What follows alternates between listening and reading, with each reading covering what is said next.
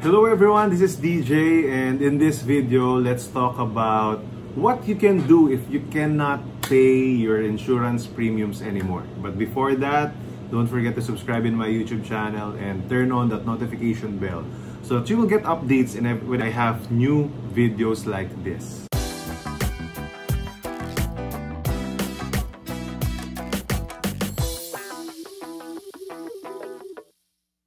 Ano bang pwede natin gawin kapag di na natin mabayaran yung insurance premiums? What are the options? Now, first and foremost, let's talk about what will happen when you don't pay within the due date.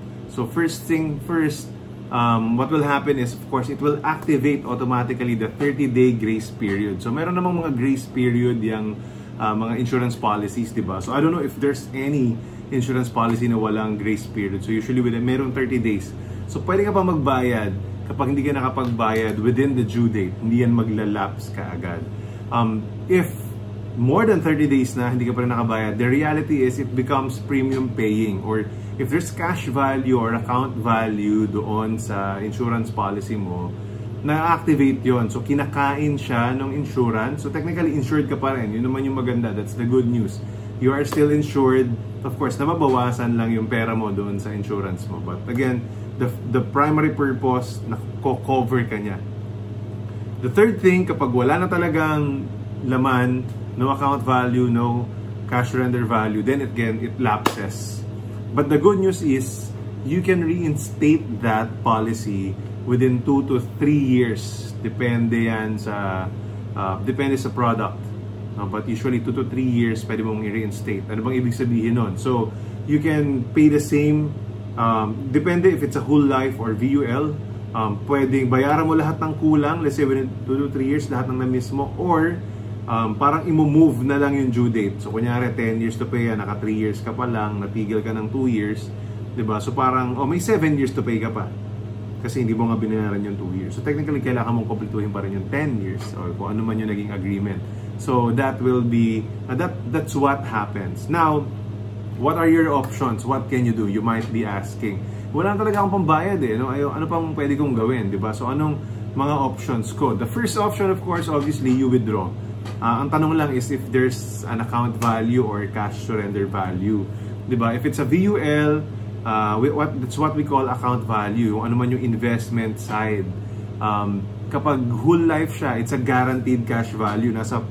Kung ano yung nasa proposal, kapag pag hindi siya investment linked, diba? Meaning traditional siya, kung ano yung nasa proposal, yun na talaga ginagaranti yun ng insurance company na ito na yung value niya at this time, diba? So yun yung pwedeng ma-withdraw just in case gusto mo na withdrawin, yun lang yun.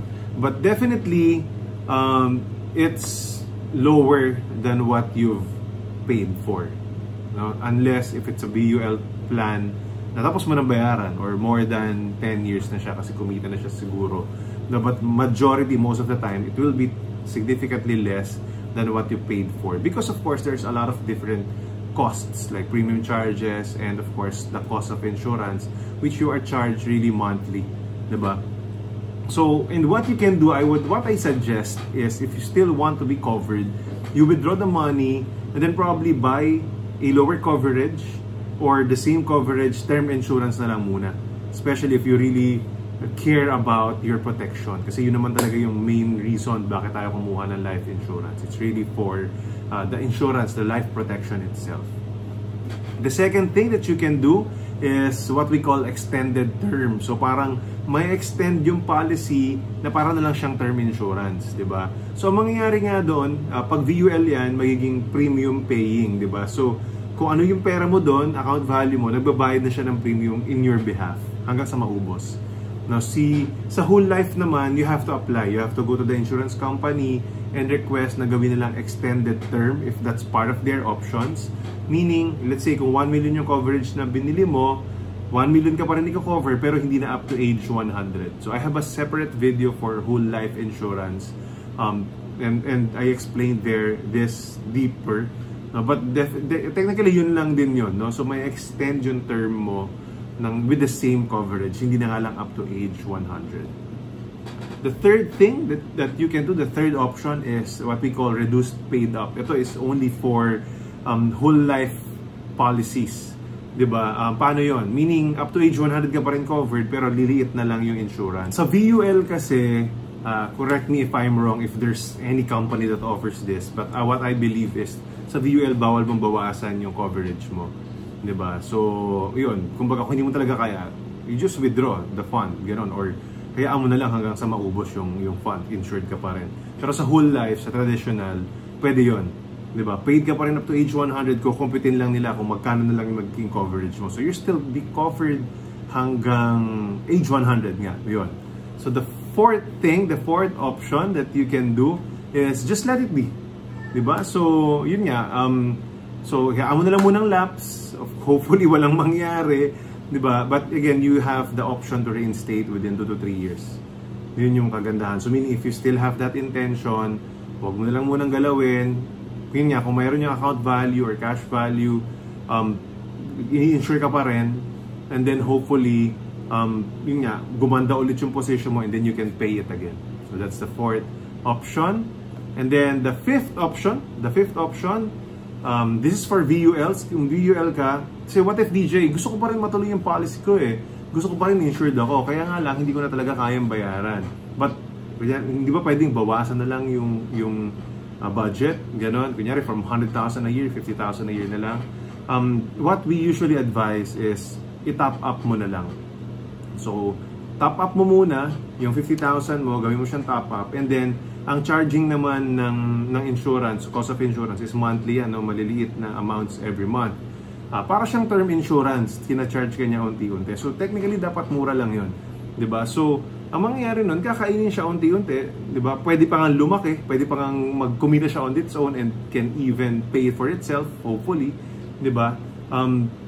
So, yun ang pwede mong gawin.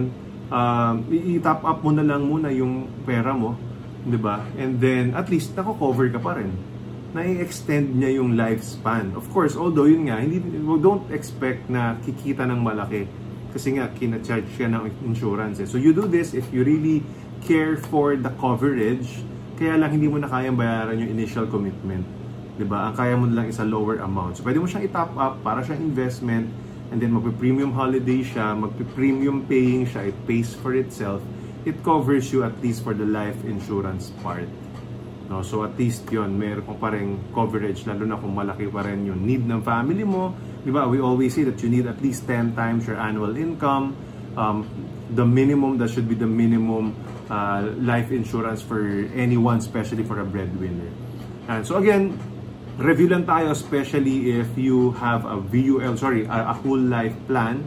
If hindi yan VUL, traditional yan, meron kang tatlong non-forfeiture options. So meaning, hindi nasasayang yung binili mo. Number one, again, cash surrender value. Whatever the amount there, you can actually withdraw.